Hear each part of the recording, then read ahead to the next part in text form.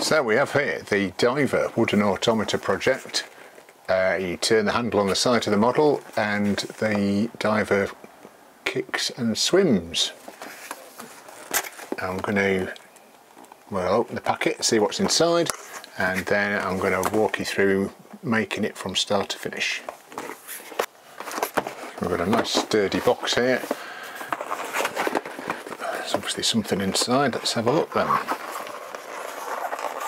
I'll pop this sides open, and inside we have an electric motor for driving the model, which we can optionally use. You can either use a hand crank or you can use this electric motor, and the battery pack that goes with that.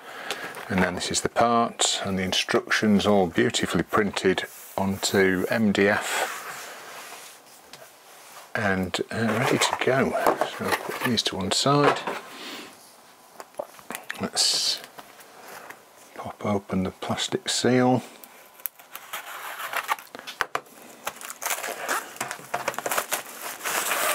And get to all the fun parts in the middle.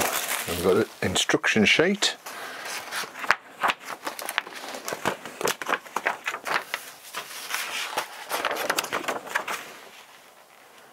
Instruction sheet like that. Comprehensive instructions, all fully illustrated, steps you through one step at a time. Like that. And then all of the parts are here and ready to go. They're all fantastically made. It's all really intricate and accurately cut, and it's really nice to see them printed on as well. So you've got the colour when you assemble the model. It's ready coloured. It's a lovely finish on that paintwork. So those are the parts, and then what I'm going to do is I'm going to take each sheet one at a time. There's actually a map of all the parts there. And each part is numbered, so that'll be referenced in the instruction sheet later on. And then basically it's a case of, you can see there, they're sort of held in place with these little tiny holes there. So it's just a case of pop and the bit comes out dead easy. I might go around with a nail file or something like that and just smooth those off. But apart from that, it's ready to go. All the parts cut out and ready for assembly. Let's have a look at the instructions. So it looks like the first part that we're going to be building is this main shaft.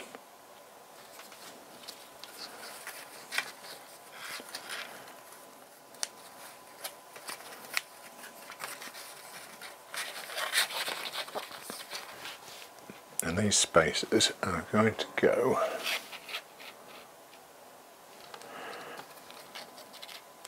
in there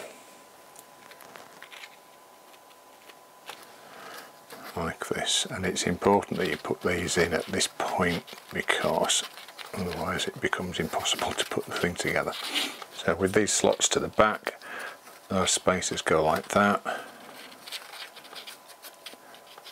and then that all slots together.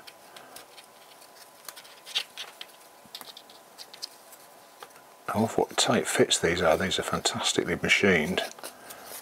They've done a really good job with these. So these are going to be cam followers, like that. They're going to slide up and down. And these are what's going to move the legs. Going to make the legs kick, so they slide up and down there, and it basically takes that movement from down there, takes it above the top of the box, which is there. Slot that in there. There we go. Push that back together again. So this is going to be the drive. So I'm going to fit these two cams onto this camshaft onto here, also with a small hole on it, and then this piece also with a small hole. So these are almost identical, but one's got a hole and one hasn't. The piece with the hole goes in there. So nice tight fit, so that everything holds together there. And then on the other side, the cam goes at 90 degrees to the first one. Goes in there, and there we have crank ready to go. And then on the side with the hole we're going to add this gear, and that's going to be used later on for a lecky motor if you put one in. Front, back. Just sort of force that bit in by flaring the sides out a little bit. Like that. There we go. Perfect.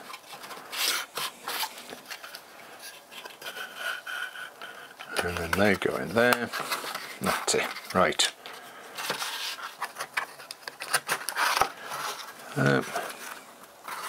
That's going to go in there. So that's going to go on there. That's going to go on there. And then you can already see the kicking action.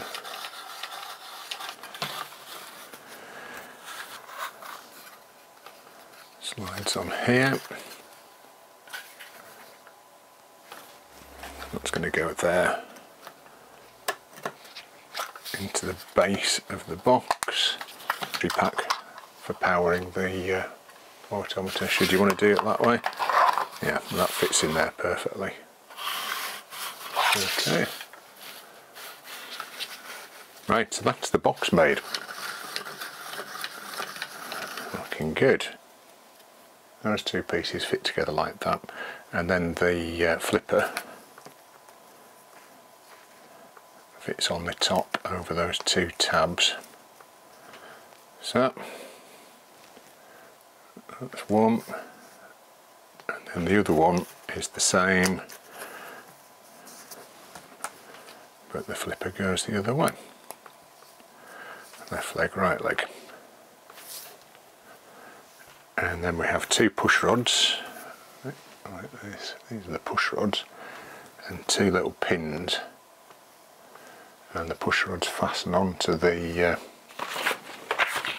leg. At that point there, and you've got that sort of oval, the pin goes through the oval slot again. So everything's lined up carefully.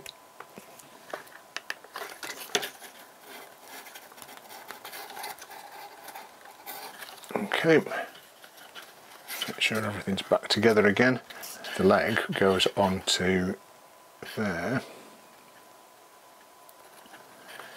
and the other end goes onto there. And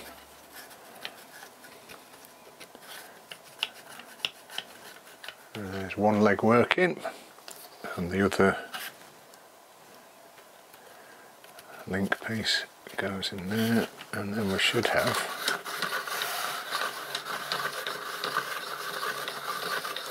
find the centre piece of the head, find this piece which goes across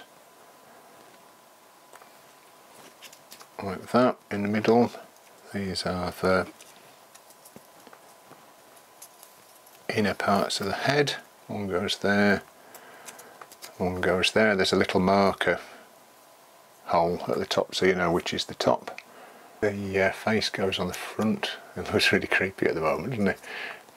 But in a minute it's going to look great. The goggles go on the front. These are the air tubes, so they just sort of drop into place there, so they've got a bit of flex to them, so they just sort of drop there, and one drops there. This, which is the regulator.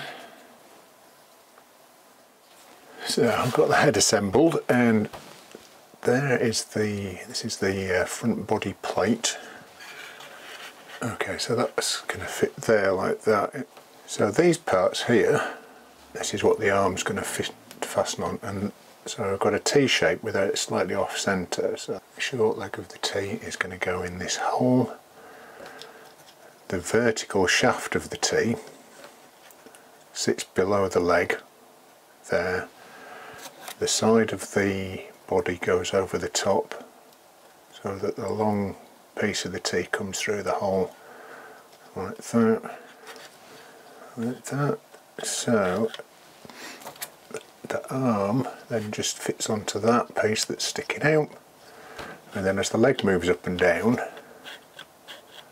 that makes the arm move. I'm going to do the same on the other side.